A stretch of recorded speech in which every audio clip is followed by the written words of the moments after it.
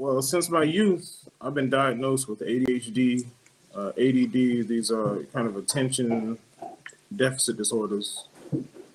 And the best way to explain how my mind was that it was just messy. A bunch of different thoughts, all simultaneously.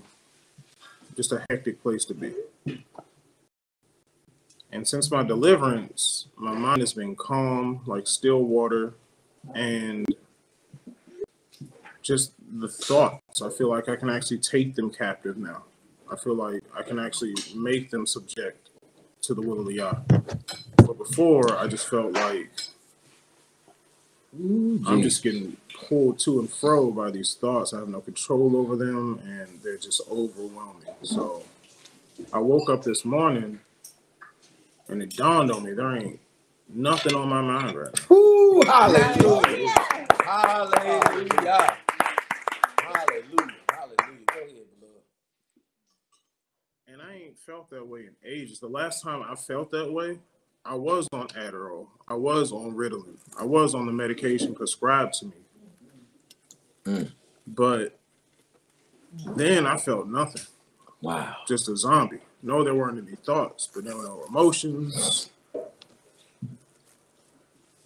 And that wasn't where I wanted to be. I get all these testimonies a straight way how ain't nobody on medication. And then there's me, right? And I'm like, this can't be. So I stopped taking the medication, and I go back to struggling with my thoughts. But last Shabbat, I said, nah, we're going to focus on this. All that other stuff can wait. Because if I can get my mind clear,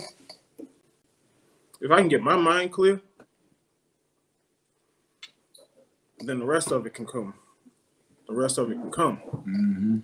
And I feel like right now I'm ready and I'm equipped and I'm able to move forward in the other things that I need to be delivered for and the other things that are troubling me because this portion has been resolved. Hallelujah. Hallelujah. Praise the Most High. Praise the Most High. What was your previous thoughts on deliverance? I mean, I believed it worked. I just didn't believe the shit worked for me. See? And I said as much. Mm-hmm. Yeah. I remember, and that's where, us as saints, us as believers, those who have experienced the Most High Yah, those who have had an opportunity to see Yah work in our lives. See, this is what we know. We know that we know the power of the Most High. We know that we have experienced the power of deliverance ourselves. And so when people come and they have some form of doubt or some form of unbelief, it's our opportunity and it's our job to labor in such a manner that then that unbelief gets taken away if the truth is not rejected. Right. Okay. If the truth is not rejected. And so what has taken place is, we talking about a series of just bombardments. That's what the enemy do. The enemy bombard the thoughts and the minds of his people because it's one of the things we were talking about. I had a chance to get some deliverance. I feel really good today, man. I just had another just pouring. I came out the room this morning, just, poured out and just, emptied because I'm I've always wanted to be in a state where I can allow the presence of the Most High Yah to take authority and have eminent dominance and the place of lordship within me so that I don't do my own will throughout the day. Seeing the bombardment come to load you up with so many different thoughts and ideas and your mind is overthrown. All right. And not only is your mind overthrown, but you got to think about this. You find yourself exalting the knowledge that's in your mind above the knowledge of Yah. You're like, well, how am I doing it? Well, you do it because it causes you to go to a state of unbelief. If Yah say he's going to do it, he's going to do it. Right. If Yah is going to position you as a child of the king, where you have authority. If you're under a kingship and the authority and the powers and the ownership and the rulership of our master, our king, Yahshua, is going to rule in the earth, then you're going to rule in the earth. And you're going to be of a royal sort. And people, you will see people are going to recognize that we're going to be royalty in the kingdom. People are being robbed of that thought. People, because we can't even make it to a place of peace, let alone to make it to a place where, you know, the Most High Yah has fashioned the mind to be the sacred governor over inklings and emotions. And because of that, you know, people minds is what the enemy is trying to attack. You think about it. All your wrongdoing, all your evil, all your shortcomings have first developed in your mind, in your thoughts. And when you hear someone say that their mind is at peace, I mean, you got clarity this morning?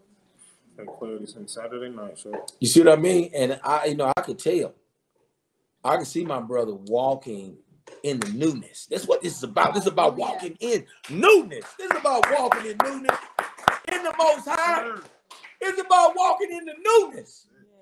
So you can't walk in newness. You can't, nothing you can tell me. You ain't never experienced newness. I know what the weighing down and the bearing down of wickedness and the bearing down of your sins that you walked in. I know what that feels like. I know it ain't no freedom and it ain't nothing but death. And sometimes that weighing down can lead you to the point of no longer desiring to live. I know what I'm talking about. See, y'all are saving people in this hour from that. Even though the enemy is presenting opportunity after opportunity after opportunity to walk in darkness where we know there is no light. The excitement today is that another brother got pulled out. Another brother got pulled into the way of life. Another brother got some joy instilled in him. Because see, if you ain't got no joy, you don't know what it is. You don't have what you need to have in you to wake up sustained. When you got joy, you wake up with a purpose. You wake up with a knowing. Instead of waking up with a feeling of being lost and without direction. Without being covered. See, I know I'm covered. See, I have a certain peace in knowing that I'm covered by the King. Yes. Sure. Hallelujah. See, some of us don't know. We don't have this. Like, well, what is he talking about? It's unexplainable. You just got to come and get in. You got to get immersed in the word. A burning has to take place down in you. And see, and I can tell you, one of the first times I ever felt a burning deep down in me was the Sabbath before, when we had been working up to this deliverance that we did this past Sabbath for about 3 weeks. I've been talking to the saints because I want you to understand. So we're not just about to do a deliverance session and be calling out spirits and you in here faking, everybody acting like we throwing up and spitting up. And no. Listen, the world is getting darker and dimmer. Yes. Evil is increasing. The cup of sin is becoming extremely full. Do you see the sin in the earth? Do you see what people are doing? You see what people are calling righteousness? Do you see it?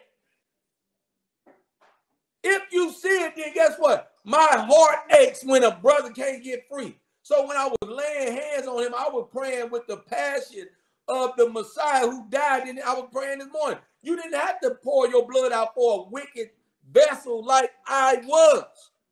You didn't have to pour your blood out for me. But somewhere you had a compassion for people. If they would just experience the Most High, we would just be able to touch. Just like some of the people touching the hem of his garment and getting it. We could just touch righteousness and truly feel it and experience it. Then the evil would be loose from these people. And then guess what? Their eyes would yet again now be open to the goodness of the Most High Yah. Man, I was praying for Brother Perry two Sabbaths ago, man. I have never felt, listen to what I'm telling you. I have never felt a burning deep down in my gut like I had. I feel burning. When I be laying hands on people, you see, it's like when Brother Adam got got up that night. I felt burning, but I didn't feel what I felt this week. But I'm like, look at the Most High. When you have a passion and you love the brethren, you want to see people get set free, then guess what? The Most High, man, I had to stop praying and look around. I felt like somebody was praying for me, like I was getting touched. Like I had to look around, like, man, what was that? I couldn't even believe my inner gut was burning, like burning on hot fire, like never. It was unbelievable. And see, then I'm looking at the result the week after. Then I'm listening. I know the prayers is going through. I know I'm praying. I was praying for my brother because I'm like, there's no way he's going to survive in this. You can't survive in this because the way is straight and the path is narrow. The path is narrow. So I just wanted to come on and encourage you all to listen. Listen. Be delivered of the one bringing deliverance to a people who have been cursed. You have been cursed down through the generations. You have been left without the word of truth, and you followed falsehoods and fallacies and paganisms, and you have followed so many things other than the word of truth. And even when the word of truth came, you could not hardly receive it because the place in you was not yet swept clean, so the Holy Spirit could have its way in causing you to become, watch this, the righteousness of the Most High. That's what Christ came to do, to make you the righteousness of the Most High.